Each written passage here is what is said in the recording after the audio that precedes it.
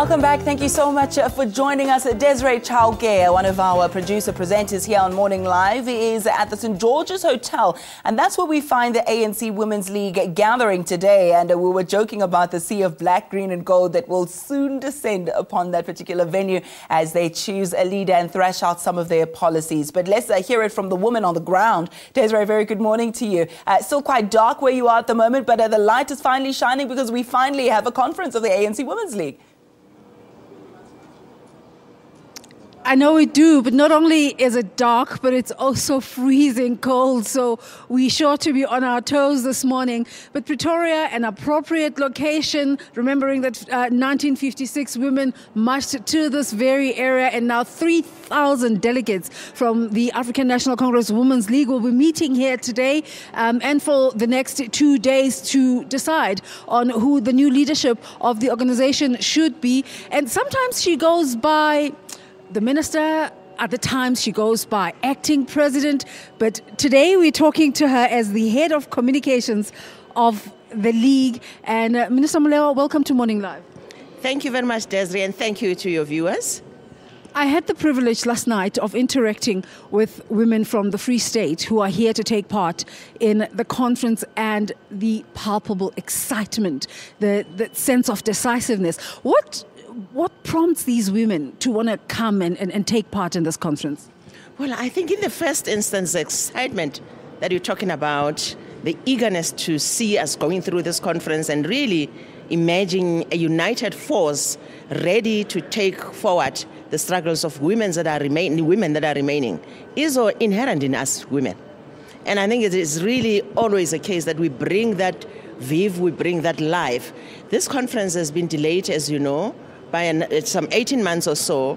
The very same women who are dancing and who are meeting here today are the ones, by the way, who said, when the ANC said in 2013, 2014, that we're beginning with our national elections, and therefore you need to be detached from anything that can destabilize the ANC, but rather get onto the election machinery.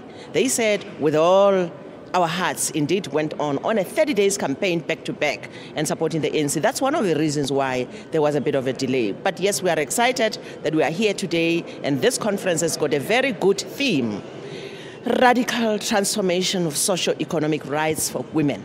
Indeed, it is a very good theme. We want to say to the people of South Africa that as the country is talking radical transformation, we also want to see that there's been transformation to some extent, but we think that indeed we need to go a bit forward, and indeed ensure that every woman comes along. You've also said you met the quorum for the number of people that are required here. Have they all arrived? Have they registered? I know yesterday was registration day.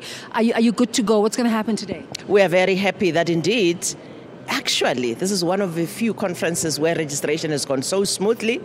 Up to yesterday at about 6, 7 in the evening, we had already registered some 6 provinces. Fully, they were in the hotels as opposed to others. There were some queries a little later with some 2 provinces, but it was just a few delegates that were remaining behind. We are ready.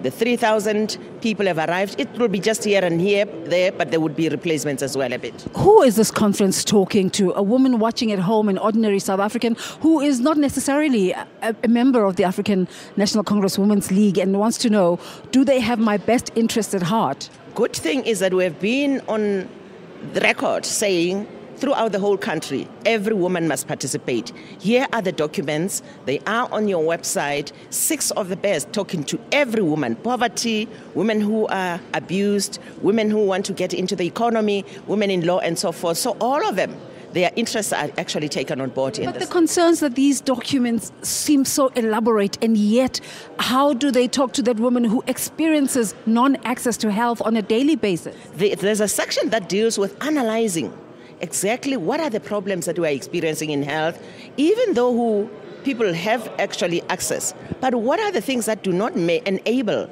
an ordinary woman in the society to access health? Because there can be health facility, but you may not be able. Minister Molewa, there's a lot to talk about, and I'm sure we'll be talking to you throughout the coming 3 days. But thank you so much. What can we expect?